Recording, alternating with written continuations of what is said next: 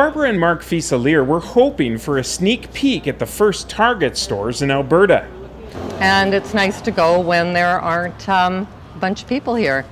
But they'll have to battle the crowds at Chinook, Forest Lawn, and here at Market Mall Tuesday morning when the doors swing open for the first time.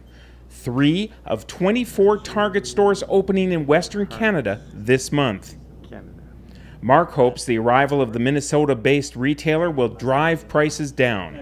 It makes sense to me. It promotes healthy competition and growth, forcing other stores in the mall like Safeway to lower their prices to be more competitive with Target.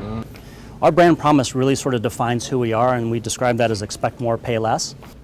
John Morioka is the Senior Vice President of Merchandising for Target Canada. He's also the media's tour guide of the 125,000 square foot Market Mall store. Well, we really wanted to bring that true and authentic Target brand experience to Canada, and so that really started with the foundation of the brands that we have in the U.S. And so we really wanted to make sure that we delivered that first and foremost. The company began its expansion into Canada with 24 stores opened earlier this year in Ontario.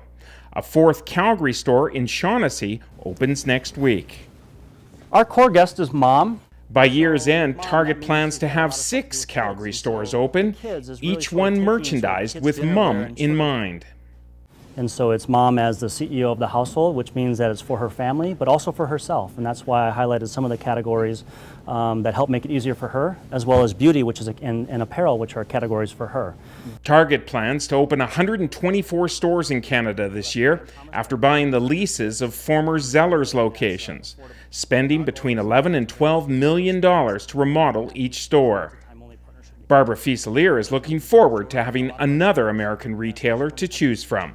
It's much more comfortable. It doesn't have shelves that go all the way up to the ceiling. I'm claustrophobic at the Walmart, so yes, I'm looking forward to being able to come in shop at this store.